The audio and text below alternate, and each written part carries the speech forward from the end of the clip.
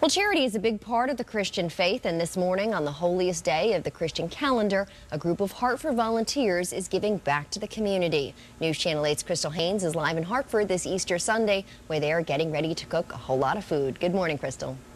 Good morning to you, Annie. That's right. You know, they've been here for at least an hour getting ready for the crowds that's going to come here at the South Congregational Church. I'm here with Renee Soderberg, and she is sort of the mistress of ceremonies here. She organizes this. Tell me a little about what it takes to feed all of these folks on Easter Sunday. Well, we think about what we want to serve for breakfast, first of all, what's something that's going to be easy and something that people are going to want to eat and that everybody will eat instead of some funky eggs or whatever. So we decided on pancakes, bacon, and fruit salad.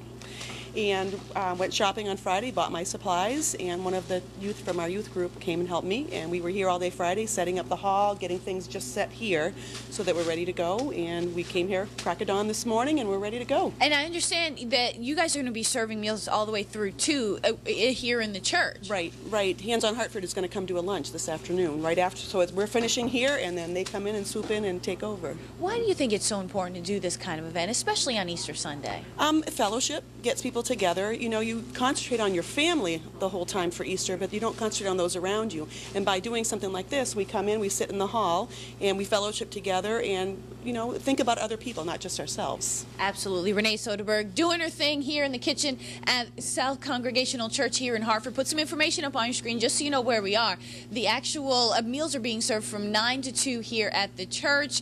And if you want more information, go ahead and log on to our website at WTNH.com. For now, we're live here in Hartford. I'm Crystal Haynes, News Channel 8. Back to you.